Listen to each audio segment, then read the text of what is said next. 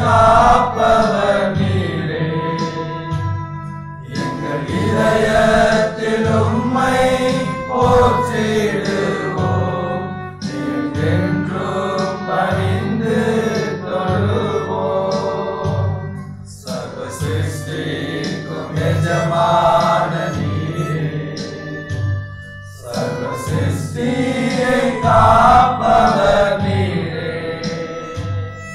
எங்கள் இதயத்தில் உம்மை போற்றிடுவோம், என்றென்றும் பணிந்து தொழுவோம்.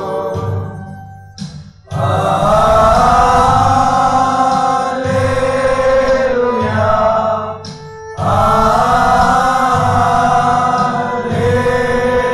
அல்லேலூயா,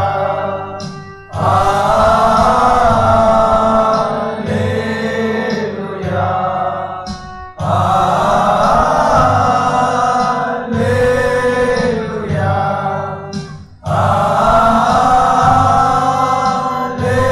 அல்லேலூயா,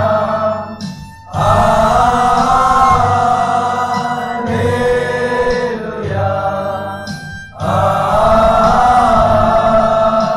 அல்லேலூயா, ஆமென்.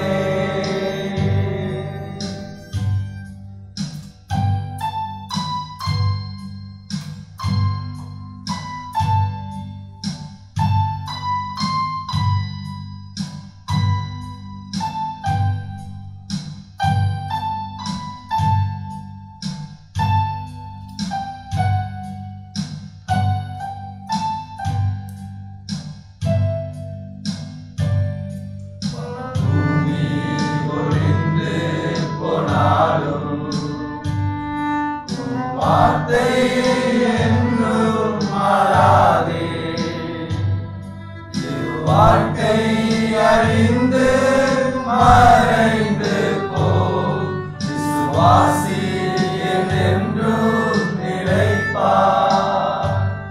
வானபூமி ஒழிந்து போனாலும் உம் வார்த்தை என்றும் மாறாதே. வாழ்க்கை அறிந்து மறைந்து போம் விசுவாசி என்றென்றும் நிலைப்பார்.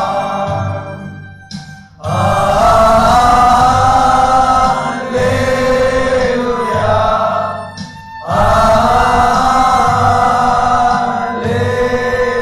அல்லேலூயா, அல்லேலூயா, அல்லேலூயா,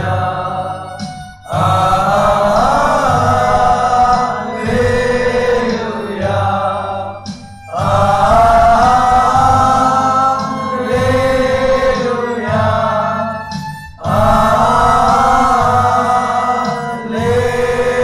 அல்லேலூயா,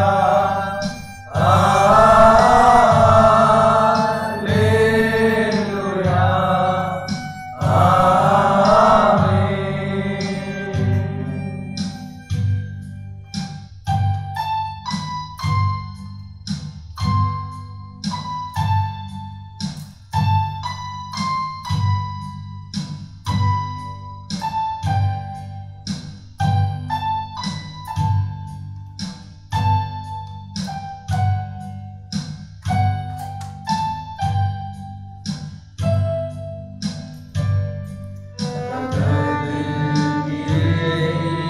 நாங்கள் எங்கள் மெய்யுற்றீரே. ஆவியாத்மா சரீரம் உம் சொந்தமே, அதை சாத்தான் தொடாமல் காப்பீரே. கரத்தில் கிரியைகள் நாங்கள்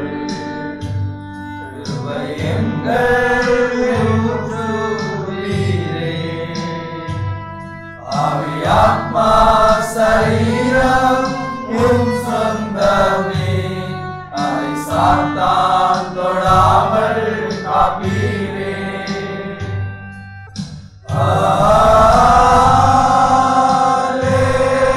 அல்லேலூயா,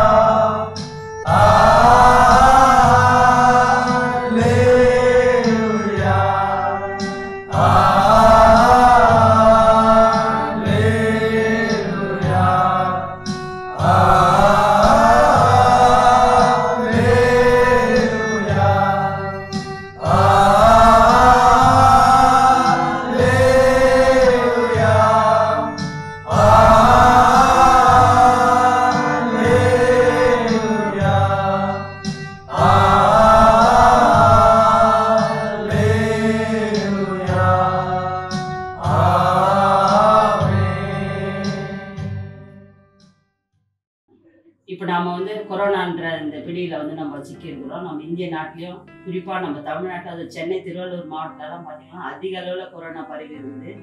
அதுலேருந்து நம்ம குடும்பத்தை எப்படி பாதுகாக்கணும் அப்படின்ற ஒரு காலகட்டத்தில் நம்ம பெண்களாகி நாம் இருக்கிறோம். இன்றைக்கி பார்த்தீங்கன்னா உணவுகளை பார்க்குறோம், எதை சாப்பிட்றது எதை செய்யறதுன்னு தெரியல. நம்ம உடம்பு வந்து கோல்ட் ஆகாமல் பார்த்துக்கலாம்.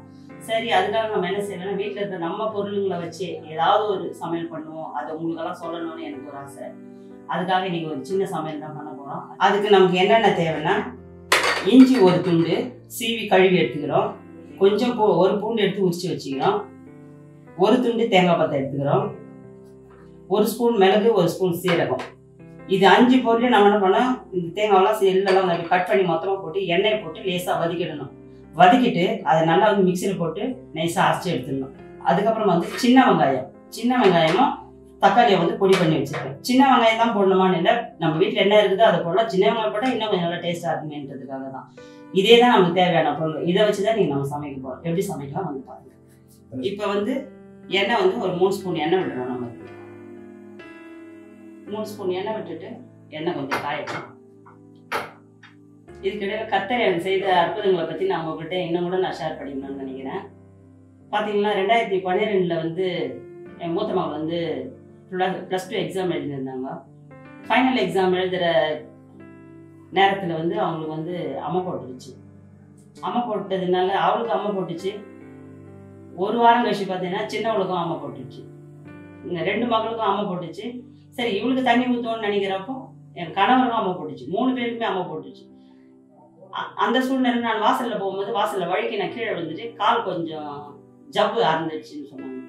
நாங்கள் 4 பேருமே பேஷண்ட்டான சூழ்நிலையில் இருந்தோம். அப்போ என்ன ஆச்சுன்னு பார்த்தீங்கன்னா, ஒரு நிமிஷம் கடுகு போடுவோம். ஒரு ஸ்பூன் கடுகு போடுவோம். அந்த சூழ்நிலையில் பார்த்தீங்கன்னா நாங்கள் அப்படியே 4 பேருமே இருந்தாலும் எங்களுக்கு சமையல் பண்ண கூட எங்களுக்கு முடியாத ஒரு சூழ்நிலையில் நாங்கள் ஆகிட்டோம். அம்மா வீட்டிலேருந்து சமையல் பண்ணி யாரும் அவங்க வீட்டாண்ட வரக்கூடாதுன்றதுனால ரோட்டில் கொண்டு வந்து தான் வைப்பாங்க. அந்த சாப்பாடு வாசலில் எடுத்துன்னு வந்து வச்சுட்டு போவாங்க. அந்த நேரம் என்ன பண்ணுவோம், நாங்கள் அப்படி தான் இது பண்ணுவோம். எனக்கு இவங்க 3 பேருமே பழகியில் இருந்தது அப்படி பார்த்தீங்கன்னா முத்தாக இருக்கும். அந்த நேரத்தில் எனக்கு என்ன பண்ணுறதுன்னு தெரியல, யார் இது பண்ணுறதுன்னு தெரியாது.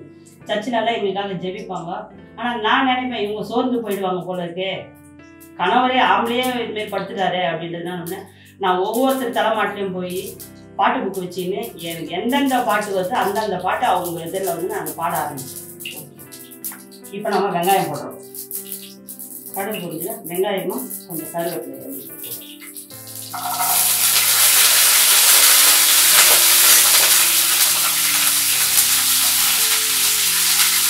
ஆனால் அப்பேற்பட்ட சூழ்நிலையில கூட கர்த்தர் என்னோட கூட இருந்து ஒவ்வொரு நாளும் அவங்களுக்காக நான் அழுது ஜெபிப்பேன். அப்படி ஒரு சூழ்நிலை இருந்துச்சு. இதை வார்த்தையால் சொல்ல முடியாது, அனுபவிக்கும் போது தான் தெரியும். ஒவ்வொருத்தர் படுக்கைன்னா அவங்க தலைமாட்டாண்ட உட்காந்து நான் அழுது அப்படி ஜெபிப்பேன். ஜெபிச்ச பிறகு கொஞ்சம் கொஞ்சமாக ஒவ்வொருத்தருக்கும் குறைய ஆரம்பிச்சிருக்கு. அப்படி பார்த்தீங்கன்னா ஒரு நிமிஷம். இப்போ நம்ம வந்து இந்த தக்காளியை போட்டு வதக்கும். அப்போது +2 எக்ஸாமுக்காக அவளை நான் கூட்டிகிட்டு போயிருந்தேன். அங்கே கூட்டிட்டு அந்த வருஷம் பார்த்தீங்கன்னா மற்ற பசங்க வீட்டில் நார்மலாக இருந்த பசங்களை விட என் மகன் வந்து அதிக மதிப்பெண்ணோடு வெற்றி அடையும்படியாக கர்த்தர் கிருபை செய்தார். எங்கள் வாழ்க்கையை நாங்கள் மறக்க முடியாத அதிசயங்களே நாங்கள் சொல்லுவோம். சின்ன மகளும் அப்படிதான். மற்ற வருஷங்களை காட்டினோம் நாங்கள் பலவீனமாக அந்த பிள்ளைங்க இருந்த நேரத்தில் கர்த்தர் அவங்க வந்து பலவானாய் மாற்றினார். உண்மையாகவே ஆண்டவர் வந்து அவங்க எடுத்து பயன்படுத்தினதுக்காக நான் கர்த்தருக்கு நான் நன்றி சொல்கிறேன். அப்போவும் வந்து நான் பொம்பளை பிள்ளைங்களா இருந்ததுனால நான் ஆண்டவர்கிட்ட ஒரு பிரச்சனை பண்ணேன். என் பிள்ளைங்களுக்கு வந்து அம்மை போட்டிருந்தாலும் பரவாயில்ல, முகத்தில் படக்கூடாது ஆண்டவரே, முகத்தில் தழுவி இருந்துச்சுன்னா பிள்ளைங்களோட வாழ்க்கையில் ரொம்ப கஷ்டமாயிடுங்க அப்படின்னு நான் ரொம்ப அழுது அந்த ஒரு காரியத்துக்காகவே நான் ஜெபிப்பேன். அப்போ பார்த்தீங்கன்னா உண்மையாகவே அவங்களுக்கு முகத்தில் அந்த ஒரு எந்த ஒரு இதுவுமே அவங்களுக்கு இல்லாத போச்சு. நான் கர்த்தர்கிட்ட வந்து நான் மூக்குத்தி போட்டிருந்தேன். நான் இது நிமித்தமாக அதை நான் கர்த்தருக்காக நான் காணிக்கையாக கொடுத்துடணும் அப்படின்ற ஒரு காரணம். அந்த நாள்லேருந்து நான் அந்த மூக்கு நான் எடுத்துட்டு கத்தருக்கு வந்து நான் அதை காணிக்கையாகவே நான் கொடுத்துட்டேன். உண்மையாகவே என் வாழ்க்கையில் பார்க்க போனீங்கன்னா இது ஒரு அதிசயம், அற்புதம். இந்த சாட்சியம் வந்து உங்களுக்கு யாருக்காவது பிரயோஜனமாக இருக்கும்னு நான் விசுவாசிக்கிறேன். இது நல்லா இதோட வதங்கிட்டுமே இருக்குது. இந்த குழம்பு பார்த்தீங்கன்னா உடம்புக்கு நல்லது, சூட்டுக்கு சூடாக எடுக்கும், கோல்டாகவும் ஆகாது, உடம்ப வந்து சீராக வச்சுக்கும். அந்த சின்ன வெங்காயம் வந்து உடம்புக்கு குளிர்ச்சியை கொடுக்கும், நிறைய எதிர்ப்பு சக்திகள் இருக்குது. இதில் மிளகெல்லாம் பார்த்தீங்கன்னா நம்ம முன்னோர்கள் வந்து பயன்படுத்தின பொருட்கள், அதெல்லாம் வந்து சேர்த்து சாப்பிட்றதுனால இதெல்லாம் நம்ம மறந்ததுனால தான் நம்மளை வந்து எதிர்ப்பு சக்தி இல்லாமல் நம்மளை ரொம்ப தாக்கமாக இருக்குது. இப்போ நம்ம இதெல்லாம் சேர்த்து சமைச்சு நம்ம வாரத்தில் 2 நாள் அந்த மாதிரி யூஸ் பண்ணி நம்ம சாப்பிட்டோம்னா நம்ம உடம்புக்கு வந்து எந்த ஒரு நோயும் வந்து அணுகிறதுக்கே யோசிக்கும். அப்பேற்பட்ட உணவுகளை வந்து நீங்கள் எல்லாம் வந்து உங்கள் குடும்பத்தில் நீங்களும் சமைச்சு நீங்கள் எல்லாருமே வந்து அதுமாதிரி சாப்பிட்டு ஆரோக்கியமாக இருக்கணும்னு தான் நாங்கள் விரும்புகிறோம். தக்காளி வெங்காயம் இதெல்லாம் பார்த்தீங்கன்னா நல்லா எண்ணெயில் வதங்கிடுச்சு. இப்போ வந்து ஒரு 1.5 ஸ்பூன் வந்து நம்ம மிளகாத்தூள் சேர்த்துக்கிறோம். நம்ம வீட்டில் அரைக்கிற மிளகாத்தூளே போதும். இதையும் போட்டு இந்த எண்ணெயிலே வந்து நல்லா கொஞ்சம் வதக்கிடும். இந்த மிளகாத்தூள் பச்சை வாசனை போனதும் நாம் அந்த இஞ்சி பூண்டு மிளகு சீரகம் தேங்காய் இதெல்லாம் அரைச்சி வச்சிருக்கிறோம் இல்லையா, இதை வந்து நம்ம ஆட் பண்ணிடலாம்.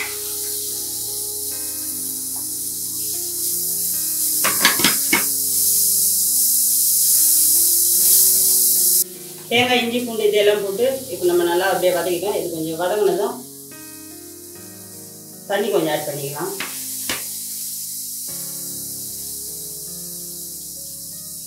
ஒரு 1/2 கப் தண்ணி விட்டுருங்க.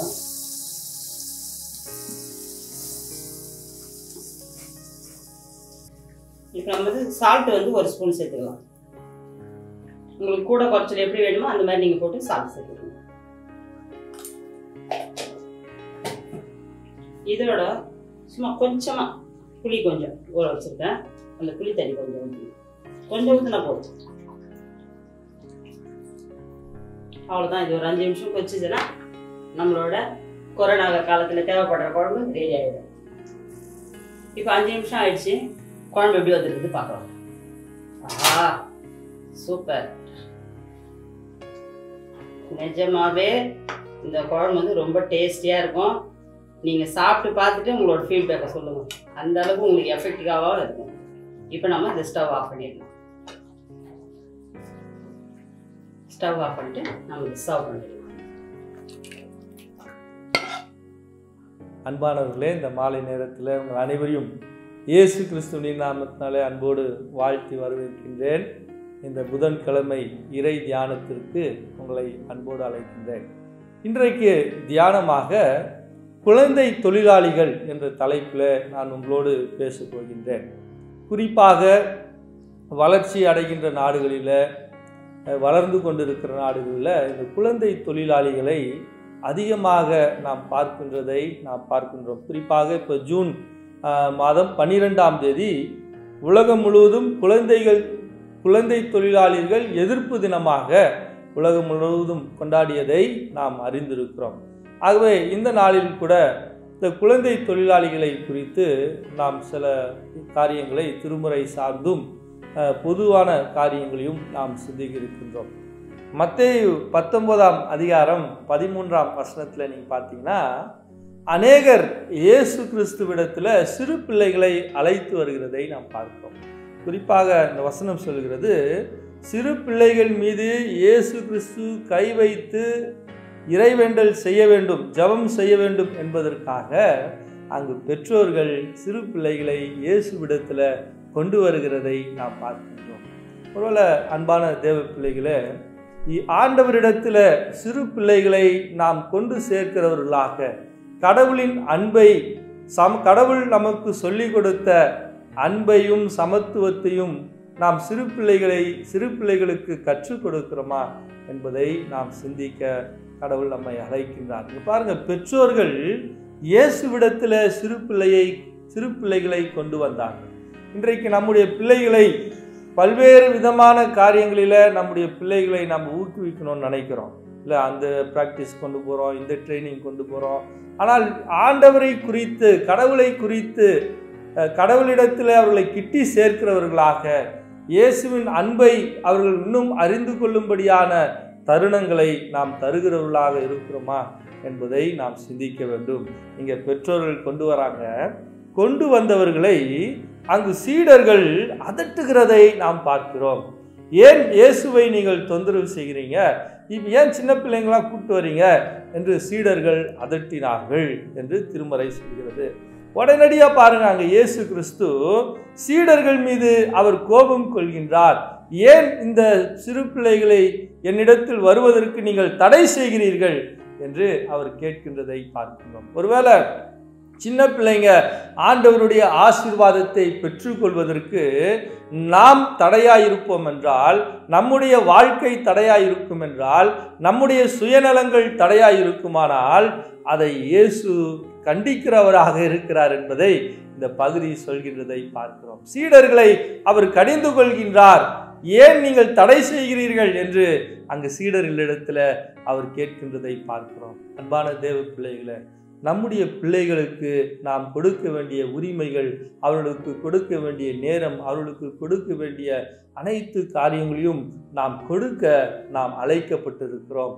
அப்படி நாம் செய்யவில்லை என்றால் பிள்ளைகள் வளருவதற்கும் கடவுளுடைய ஆசீர்வாதத்தை பெற்றுக்கொள்வதற்கும் நாம் தடைகளாக இருக்கிறோம் என்பதை ஒருபோதும் மறந்துடாதீங்க. அங்கே என்ன நடந்தது பாருங்க. தொடர்ந்து அந்த வசனத்தை 14-15 வசனத்தை நீங்கள் படிச்சீங்கன்னா, சிறு பிள்ளைகளை அவர் அழைத்து அவர்கள் மீது கை வைத்து அவர்களுக்கு அவர் ஆசீர்வாதத்தை வழங்கினார் என்று திருமறை சொல்கிறதை பார்க்கிறோம். அன்பான தேவ பிள்ளைகளை, ஆசீர்வதித்த பிறகுதான் இயேசு கிறிஸ்து அந்த பகுதியை விட்டு சென்றார் என்று வசனம் சொல்கிறது. அப்படியானா பாருங்க, அடுத்த தலைமுறை குறித்து இயேசு கிறிஸ்துவுக்கு இருந்த பாரத்தை பாருங்கள். அன்பானவர்களே, இந்த பகுதியில் பாருங்க, இயேசு கிறிஸ்து இந்த சிறு பிள்ளைகளை ஆசீர்வதித்த பிறகுதான் அந்த இடத்தை விட்டு அவர் வேறு இடத்திற்கு செல்கின்றதை பார்க்கிறோம். அடுத்த தலைமுறையின் மீது, சிறு பிள்ளைகள் மீது வருங்காலத்தை குறித்து இயேசு கிறிஸ்து வைத்திருந்த கரிசனையும் பாரத்தையும் இந்த பகுதி நமக்கு விளக்குகிறதை பார்க்கிறோம். அன்பான தேவ பிள்ளைகளை, ஒருவேளை சிறு பிள்ளைகளை வைத்து வியாபாரம் செய்து, சிறு பிள்ளைகளை வைத்து நாம் சம்பாதிக்கலாம் என்று நினைக்கின்ற சிந்தனைகளுக்கு கடவுள் எதிரானவர் என்பதை ஒருபோதும் நாம் மறந்துவிடக்கூடாது. சட்டம் சொல்கிறது, சிறு பிள்ளைகளை நம் வீடுகளில் வேலை செய்கிறது கூட நம்ம வைப்பது தவறு என்று சொல்கிறது. நிறைய பேர் நான் சொல்றது கேட்டிருக்கேன். எங்கள் வீட்டில் குழந்தைய பார்த்துக்க ஒரு சின்ன பிள்ளையா கிடைப்பாங்களா? ஒரு சின்ன பிள்ளைய ஒரு யாரி இருக்கிற வயசில் இருக்கிற பிள்ளை வீட்டு வேலை செய்ய கிடைச்சா நல்லாயிருக்கும் அப்படின்னு சொல்வதை நான் கூட கேட்டிருக்கின்றேன். அன்பான தேவ பிள்ளைகளை, சிறு பிள்ளைகளுக்கு எதிராக, சிறு பிள்ளைகளுடைய எதிர்காலத்திற்கு எதிராக நாம் செய்கிறவர்களாக, சிந்திக்கிறவர்களாய் நாம் இருப்போம் என்றால் கடவுள் நமக்கு விரோதமாக இருக்கிறார் என்பதை ஒருபோதும் மறந்துவிடக்கூடாது. எத்தனை முறை நம்ம உணவு சாப்பிடுவதற்கு வெளியே செல்லும் போது டீ கடைகளில், ஸ்வீட் கடைகளில், பேக்கரிங்களில் சின்ன பிள்ளைங்க வேலை செய்கிறதை பார்க்கிறோம். ஆனால் அவைகளை கடந்து போகிறோம். ஐயோ, என்னுடைய பிள்ளை இந்த மாதிரி வேலை செஞ்சால் அவ்வளோ கஷ்டப்படும் என்று நாம் நினைப்பதற்கு கூட நமக்கு நேரம் இல்லை. இப்படிப்பட்ட மக்களை நாம் பார்க்கும்போது, சின்ன பிள்ளைகளை பார்க்கும்போது அவர்களுக்காய் கரிசனையோடு சிந்திக்கவோ ஜெபிப்பதற்கு கூட நமக்கு நேரம் இல்லை. எது நம்முடைய உண்மையான ஆன்மீகம் என்பதை நாம் யோசித்து பார்க்க வேண்டும். அன்பான தேவ பிள்ளைகளை, சிறு பிள்ளைகளை அவர் கைகளால் தொட்டு ஆசீர்வதித்து அவர் சென்றார் என்று இயேசுவின் வரலாற்றிலே சொல்லப்படுகிறதை பார்க்கிறோம். அன்பானவர்களே, இந்த நாளில் கூட நம் இல்லங்களை சுற்றி இருக்கின்ற, நம்முடைய திருச்சபையை சுற்றி இருக்கின்ற, வேலை ஸ்தலங்களை சுற்றி இருக்கிற, நாம் வாழ்கின்ற பகுதியில் இருக்கின்ற குழந்தை தொழிலாளிகளை நீங்கள் பார்ப்பீர்கள் என்றால் தயவு செய்து நீங்கள் அரசாங்கத்திடமோ உரிய அதிகாரியிடமோ நீங்கள் தெரிவிக்க கடவுள் உங்களை அழைக்கிறார் என்பதை ஒருபோதும் மறந்துடாதீங்க. அது நாம் மேல் விழுந்த மிகப்பெரிய கடமையாக இருக்கிறது என்பதையும் நாம் மறந்துவிடக்கூடாது. என்னுடைய வீட்டு பிள்ளை எப்படி பத்திரமாக கடவுள் வைத்திருக்கிறாரோ அதே போலதான் மற்ற குழந்தைகளையும் சிந்திக்க கடவுள் நம்மை அழைத்திருக்கிறார். சங்கீதம் 127 அதிகாரம் 3 வசனம் என்ன அழகா சொல்லுது பாருங்க. பிள்ளைகள் ஆண்டவர் அருளும் செல்வம் என்று சொல்கிறதை நாம் பார்க்கிறோம். அன்பான தேவ பிள்ளைகளை, கடவுள் நமக்கு செல்வங்களாக பிள்ளைகளை நாம் வாழ்வில் கொடுத்திருக்கிறார். அந்த பிள்ளைகளை நாம் பேணி வளர்க்கிறவர்களாக, கடவுளுக்கு பயந்து அவர்களை வளர்க்கிறவர்களாக, இந்த சமூகத்தில் நல்ல ஒரு மனிதனாக மனுஷியாக அவர்களை உருவாக்குகிறவர்களாக நாம் இருக்கிறோமா என்பதை நாம் சிந்தித்து பார்ப்போம். அதே சமயம் இந்த சமூகத்தில் இருக்கின்ற எத்தனையோ குழந்தை தொழிலாளிகள், அவர்கள் கூட ஆண்டவருடைய செல்வங்கள் தான். ஆனால் பல சூழ்நிலை காரணமாக, குடும்பங்களின் காரணமாக, சுயநலத்தின் காரணமாக, பல நெருக்கடியின் காரணமாக இந்த குழந்தை தொழிலாளிகளாக அவர்கள் மாற்றப்படுகிறதை நாம் பார்க்கின்றோம். அந்த பிள்ளைகள் கூட விடுவிக்கப்பட வேண்டும். நம்முடைய பிள்ளைகளைப் போல அந்த பிள்ளைகள் கூட கடவுளுடைய ஆசீர்வாதத்தை பெற வேண்டும் என்று சிந்திக்கிறவர்களாக, செயல்படுகிறவர்களாக இருக்க கடவுள் நம்மை அழைத்திருக்கிறார். நீதிமொழிகள் 22ஆம் அதிகாரம் 6ஆம் வசனத்தில் சொல்லுது, நல்வழிகளில் நடக்க உங்கள் பிள்ளைகளுக்கு நீங்கள் சொல்லிக் கொடுங்கள், பழக்குங்கள். அப்படி நீங்கள் செய்யும்போது முதுமையிலும் அந்த பழக்கத்தை அவர்கள் விட்டுவிட மாட்டார்கள் என்று நீதிமொழியில் சொல்கின்றதை பார்க்கிறோம்.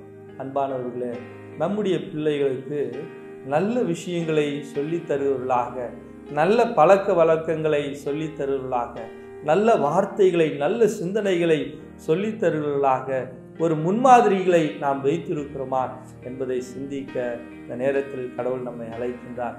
அல்லது நம்முடைய செயல்பாடுகள், நம்முடைய சுயநலங்கள், நம்முடைய மேட்டிமைகள், நம்முடைய பெருமைகள் நம்முடைய பிள்ளைகளுக்கு தவறான உதாரணங்களை, அடுத்த தலைமுறையினருக்கு தவறான உதாரணங்களை வைத்து செல்கிறோமா என்பதை நாம் சிந்திக்க அழைக்கப்படுகிறோம். We are called to be responsible not only for our children, for the entire children in this society. ஆம் அன்பானவர்களே, 10 மில்லியனுக்கு மேலாக சிறு பிள்ளைகள் இந்த இந்திய தேசத்தில் குழந்தை தொழிலாளிகளாக பணியாற்றி வருகிறார்கள் என்பதை நாம் மறந்துவிட வேண்டாம். சில பேர் நீங்கள் நினைக்கலாம், ஐயா மற்றவர்களைப் போல் என்னால் சம்பாதிக்க முடியல, எங்கள் பொருளாதார வசதி இல்லை, அதனால் எங்கள் பிள்ளைகளை நாங்கள் சிறப்பாக வளர்க்க முடியல, வசதியோடு வளர்க்க முடியல, நல்ல வளத்தோடு வளர்க்க முடியல என்று நீங்கள் கவலைப்படலாம். இயேசு கிறிஸ்து குழந்தையாக இருந்தபோது கூட அவர்கள் பெற்றோர்கள் அதிக கடினப்பாடு, அதிகமாய் கஷ்டப்பட்டு தான் இயேசுவை அவர்கள் வளர்த்தார்கள் என்று பார்க்கின்றோம். இயேசுவின் குழந்தை பருவம் மிகவும் ரொம்ப கடினமான ஒரு பருவமாக இருந்தது என்று திருமறை சொல்கிறதை பார்க்கிறோம். மத்தேயு 2ஆம் அதிகாரம் 13ஆம் வசனத்தை நீங்கள் படிச்சீங்கன்னா, ஆண்டவருடைய தூதர் யோசேப்புக்கு தோன்றி, கனவுல யோசேப்புக்கு தோன்றி அவர் சொல்றாரு, இங்கிருந்து உடனடியாக நீ எகிப்திற்கு தப்பி ஓட வேண்டும், ஏரோது உன் குழந்தையை கொல்வதற்கு அவன் வகை தேடுகிறான் என்று கனவுல தேவதூதர் யோசேப்பை எச்சரிக்கிறாரு. பாருங்க, இங்க பெத்லெஹேமிலிருந்து எகிப்திற்கு சுமார் 6500 கிலோமீட்டருங்க. 6500 கிலோமீட்டரு.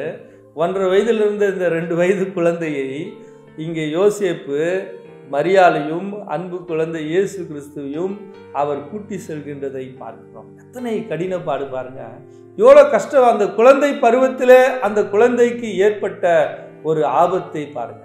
ஒருவேளை நீங்கள் நினைக்கலாம், ஐயா ஆபத்தான சூழல்ல என் குழந்தையை நான் வளர்த்து கொண்டிருக்கிறேன் என்று நீங்கள் நினைக்கலாம். கவலைப்படாதீங்க, இயேசு கிறிஸ்துவும் இப்படிப்பட்ட சூழல்களை குழந்தை பருவத்தில் அவர் கடந்து போனார். 6500 கிலோமீட்டர் அன்று இரவும் பகலுமாய் அவர்கள் அங்கே எகிப்து என்ற ஒரு வேற்று தேசத்திற்கு அவர்கள் சென்றார்கள் என்று திருமறை சொல்கிறது.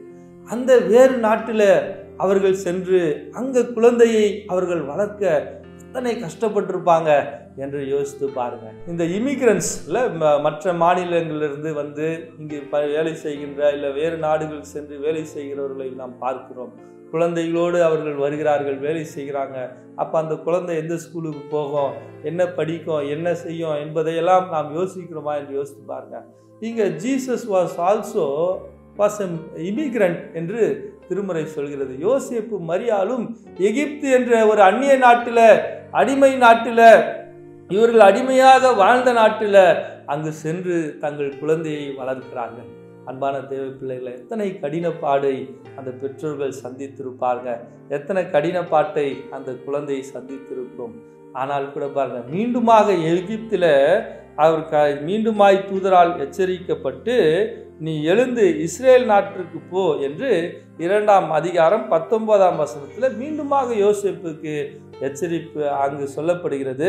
மீண்டுமாய் 6500 கிலோமீட்டர் அங்கு யோசேப்பு மரியாளையும் குழந்தையும் கொண்டு மீண்டுமாக அவர் பயணம் செய்கிறாரு. 22ஆம் வருஷத்துல மீண்டுமாய் எச்சரிக்கப்பட்டு இஸ்ரேல் நாட்டிற்குள்ளாக போகாம கலிலேயா பகுதியிலே போய் அவர்கள் கலிலேயா பகுதியில வாழ்ந்தார்கள், அங்கு இயேசுவை வளர்த்தார்கள் என்று திருமறை சொல்கின்றதை பார்க்கிறோம். அன்பானவர்களே, ஒருவேளை பிள்ளையை வளர்ப்பதற்கான பொருளாதார சூழ்நிலை உங்களுக்கு இல்லாமல் இருந்திருக்கலாம். பிள்ளையை வளர்ப்பதற்கான சூழல் எனக்கு இல்லையா, நான் என்ன பண்றது, இவ்வளோ கஷ்டம் இருக்குது, இவ்வளோ பிரச்சனைகள் இருக்கு, இதை மத்தியில் தான் என் குழந்தைய நான் வளர்க்கிறேன் என்று நீங்கள் கண்ணீரோடு இருக்கலாம். ஐயோ, என்னால் என் குழந்தைக்கு தேவையானது கொடுக்க முடியலையே என்று கூட நீங்கள் நினைத்து கொண்டிருக்கலாம். அன்பான தேவ பிள்ளைகளை, கடவுள் ஒருபோதும் உங்களை கைவிட மாட்டார். கடவுள் உங்கள் பிள்ளைகளை ஆசீர்வதிப்பார். நீங்கள் ஆண்டவரிடத்தில் ஜெபம் செய்யுங்கள். உங்கள் பிள்ளைகளுக்கு சிறு வயதிலிருந்த கடவுளுடைய பயத்தை சொல்லிக் கொடுங்கள், இயேசுவின் அன்பை சொல்லிக் கொடுங்கள். கண்டிப்பாக இயேசு கிறிஸ்துவினால் உங்கள் குழந்தைகளை உயர்த்த முடியும். அடுத்த தலைமுறையை அவர் ஆசீர்வதிக்கும்படியாக அவர் ஆவலோடு காத்திருக்கார். ஒருபோதும் உங்கள் சிறு பிள்ளைகளை வேலைக்கு அனுப்பிடாதீங்க. ஒருபோதும் சிறு பிள்ளைகளை உங்கள் இல்லங்களிலே வேலைகளுக்கு வைக்காதீங்க, உங்கள் கம்பெனிகளிலே வேலைக்கு வைக்காதீங்க.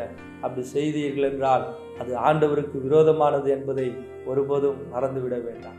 அன்பு தேவ பிள்ளைகளே, ஒருபோதும் குழந்தை தொழிலாளிகளை உங்கள் இல்லங்களிலோ உங்கள் தொழில் ஸ்தலங்களிலோ நீங்கள் வேலை செய்கிற இடங்களிலோ நியமிக்காதீர்கள். அது கடவுளுக்கு விரோதமான செயல் என்பதை ஒருபோதும் நாம் மறந்துவிட வேண்டாம்.